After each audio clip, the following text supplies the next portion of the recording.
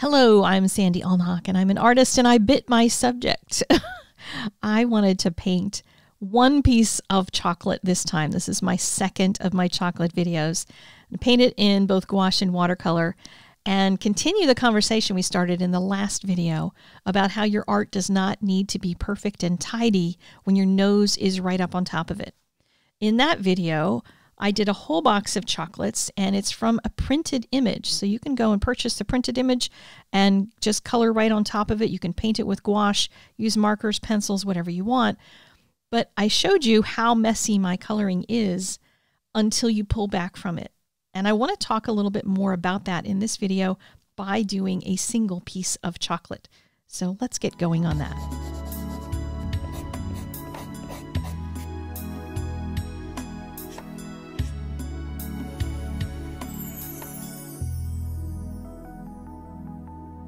I began by biting my subject, which, I'm taking one for the team. Happy to take a bite of chocolate for you.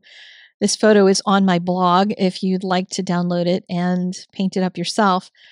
But I bit into it and then I let my teeth drag on it so that I would end up with that kind of drippy sort of look of caramel, because this was not the gooey kind necessarily. So I had to kind of pull. And then in Photoshop, I added a black background because I love me some drama. And you can go get that photo for free if you would like to paint it up yourself. I'd love to see what you create if you do. So in gouache, what I have been learning in my oil painting class is to try to start with the darks and work toward lights. I am a watercolorist. I paint from lights to darks. It's just completely the opposite thinking. Here, I decided to separate the caramel and the chocolate at least, and not really worry about the dark value in the caramel yet. And for the chocolate portion, I mixed a little tiny bit of white into the color that I used for the chocolate and made it a little bit lighter so I could start defining some of the drips that go across the chocolate, just little by little. It's going to add a whole lot more later, but this just at least gets those things set. And as gouache dries, it dries differently. Some colors dry darker, some colors dry lighter. So I moved on to start putting in some of the general shapes in the center, in the caramel. Now, when you're painting something like this or drawing or whatever, it's a complicated shape and your brain tells you, I need to make this look like caramel. But what you need to tell your brain and train your brain to start to think and to see is in shapes and values. When you see in shapes and values, you start not worrying about whether or not it looks like caramel right now. Because otherwise you're going to be telling yourself, I don't know how to paint caramel. I don't know how to make it look drippy. I don't know. And you're going to get lost in that thought train. And you need to just pick a shape, whichever one you're going to paint next, just pick one and look at what the value is and paint it. Now, starting with your darks is good, but here in the caramel, I had started with that lighter yellow ochre type of color and value. And then I started putting in some of the medium colored shapes, medium darks. And then I went in with the very darks. The reason I did that was because I was trying to separate the caramel into zones so that I could look at just a smaller zone instead of focusing on the entire blob of caramel. So there's a little hangover ledge at the top and then a hangover ledge at the bottom. So just the way that the caramel separated in the bite that I took. And then I could work on each of those sections individually and not have to really stress over trying to think through the entire thing at once. I could think about just a tiny portion of it. At this point, I realized I probably should have put my background in so that the drips could be painted over top of it. I am terrible at painting a nice smooth background in light colors. I can do it in darks, but in lights, I struggle with that. So you'll see me mess with the shadows underneath here and there. Once I at least got this much established, I now have that shelf at the top that has a couple sections to it that hang down. Then I took my yellow ochre color, which is kind of the original color, plus a tiny, tiny bit of white to brighten it a little bit, and started adding in all of the little textures that are hanging off that top shelf. And then I started doing it at the bottom, just working through one little section at a time, not stressing about the entire thing. And when you're doing a macro view of something like this, this is a super important thing to train yourself to see. Because if you start thinking too much about the big picture, you'll get lost in it. So look little by little at tiny sections and say, I'm going to look at this shape, and what is the shape of it, and how thick is it? How does it relate to the shape that's already next to it?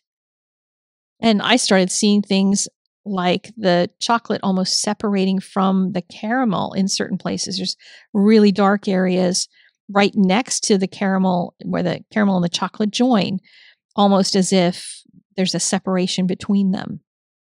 And just noticing those tiny things is what's going to make it look realistic as you start painting.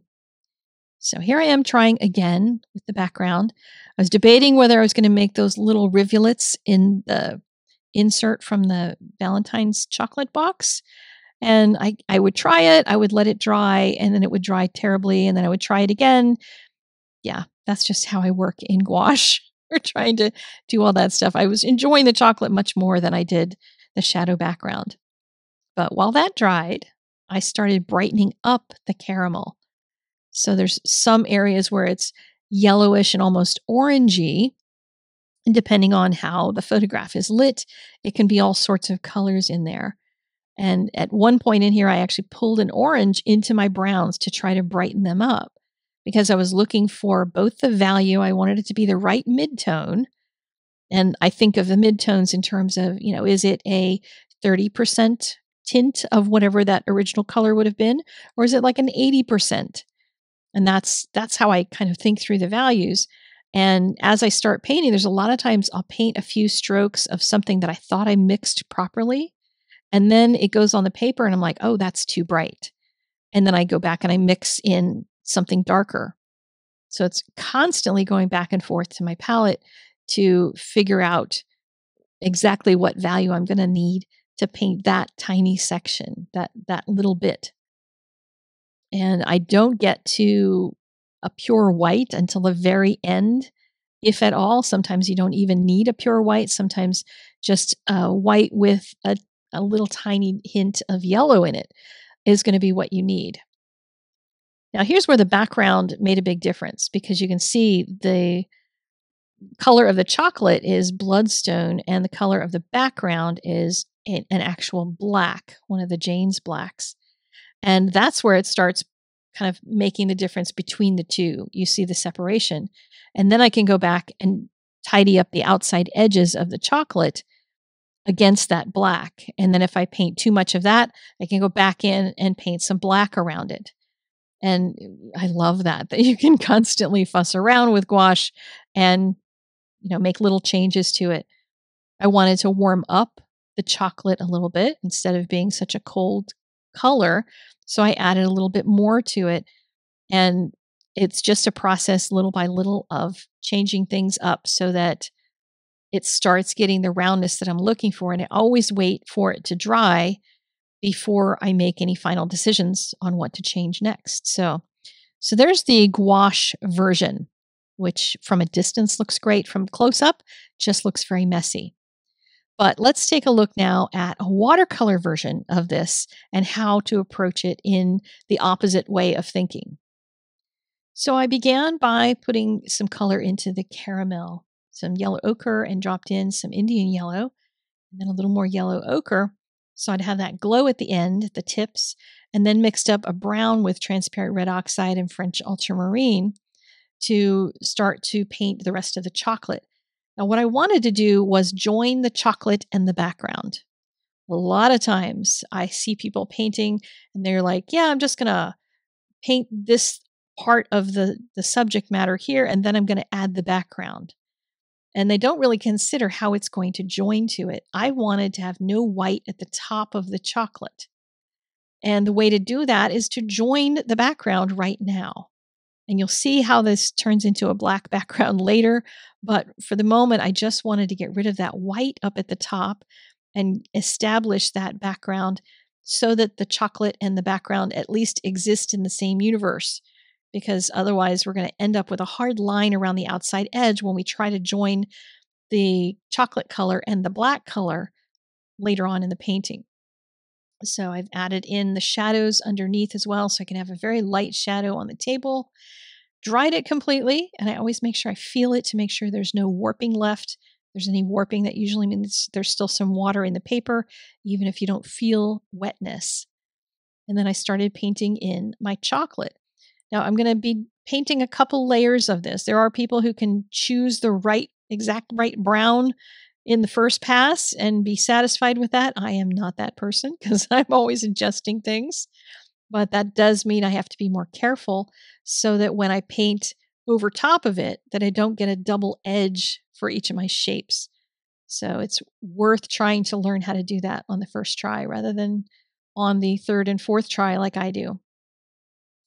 So just kept mixing up various types of browns as I went, using the same colors that are already in my painting because I didn't want to add anything new.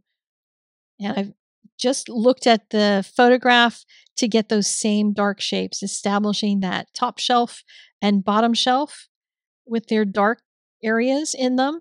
And I'm a little looser with it, of course, here than I am with the gouache because it's a little less controllable when you're talking about watercolor. But I also love the fact that all these colors are just mixing together and blending and kind of looking drippy just because they are watercolor. And that gives the interior of the caramel just a kind of a little exciting feel to it because it's got all this mixing of colors. But now I can switch to a smaller brush and then also to thicker paint. And that's going to start establishing some of the real darks in the chocolate itself. And I do the first pass as much as I can with a bigger brush because the bigger brush you use, the looser your painting is going to be. And I like a looser touch to my painting. I like it when the detail doesn't come in till later. And then I can control exactly where it is rather than ending up painting everything with a tiny brush, which just makes everything look like it's been labored over. And as soon as I get to large areas, I switch back to my larger brush. So establishing these really nice darks as I go, using the brown and then dropping in where needed some Payne's Blue Gray. That is one color that I added in. I could have mixed a dark grayish black color using the transparent red oxide and the French ultramarine, but decided for the sake of speed, because I wanted to keep this painting moving while it was still wet, then I would use Payne's Blue Gray. And that's one of the things that I often will do is just, that's why I have Payne's Blue Gray in my palette, is when I'm trying to work quickly and I just need a quick dark, that one works. And I find that blacks tend to feel really dark and black, and they feel a little bit dead in my painting. So working through adding more darks into the rest of the caramel section so that I can start pulling together the fact that this is stuck into the chocolate, that it's on the inside. So it has to have some areas that are as dark. But again, I'm looking at the shapes in this one, since I've already painted it in gouache, and I also had already sketched it in pencil before I even started any of this. I'm very familiar now with these shapes. And the gouache really helped me to solidify what a lot of this looks like in my brain. So by the time I got to the watercolor, then it was much easier to work on. Now, sometimes I do a watercolor sketch before I go to gouache because gouache takes me longer than watercolor will. But in this particular case, I knew I could get really lost in trying to do something crazy with this watercolor version if I didn't do the gouache first. So I needed kind of a slower study. The black color I'm using here is a mixture of, again, the same colors I used in the chocolate. I'm using the French ultramarine blue with the transparent red oxide. And I painted it around, negative painting around the top of the chocolate so that I can end up with that edge being a hard white edge. But on the right side, where I want that dark part of the chocolate to be part of the background, to disappear into it, I painted that right over top of the chocolate. And that allowed me to join those two pieces. You see how that worked out, to have that initial painting in the first place so that it starts to just pull it all together and things don't end up looking like a sticker, because some edges can disappear into the background this way. Now I'm going back in with a little bit of a brighter color with more of the brown in it rather than just the brown with the blue, so I could get a better color for the chocolate. And using my smaller brush, I can start adding in small details, leaving small highlights while I darken other areas and put all those finishing touches into the painting. So I've added in a reaffirmation of the shadow shapes and stuff that are underneath of the chocolate. And then we get off to my favorite part, which is always pulling off the tape. Just getting those nice white edges makes me happy. It makes me feel like the painting is done. And so this one then I compared to my gouache painting. And you can see they both look very realistic. The backgrounds are different because watercolor just does a washier type of background instead of a solid one. They both have different levels of detail on the inside of the caramel, but they both look realistic. The average person is never going to look at your artwork and put their nose right up to the piece of paper and say, wow, look at that blend that you didn't blend well. No one's going to do that. It's only you doing it. So step back from your artwork. I talk about that in my previous video as well. That one's a little more beginner friendly. So please do check that out. There's a link in the doobly-doo. And be encouraged that whether you paint, whether you use alcohol markers, whether you use colored pencils, whatever you do, give yourself grace to let perfection go, because perfection is not needed.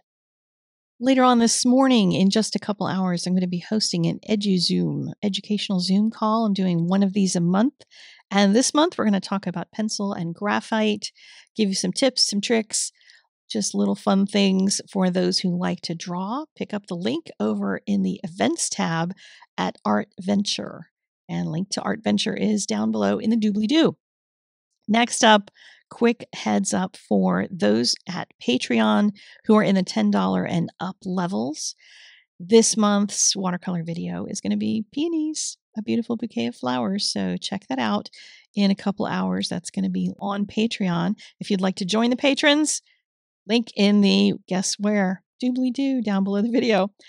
Finally, a little peek at what is coming in my next video is a little tiny box of treats that I got from a new partner that I am going to be working with this year. I'm very excited to open this up and see what's in my little care package. So come back on Tuesday and check it out with me. I'll see you then. Take care. Bye.